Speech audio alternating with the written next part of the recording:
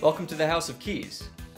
In today's episode, I'll be breaking down the iconic synth riff from Take On Me by Norwegian band a-ha. Let's break this riff down into 4 parts. Start on an F sharp and play it twice. Down to D, down to B and play that twice. Move up to E, play it 3 times. Up to G sharp, play it twice. Up to A, up to B.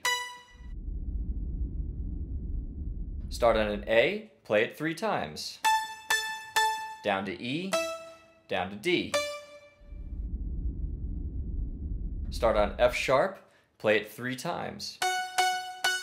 Down to E twice, up to F sharp, back down to E.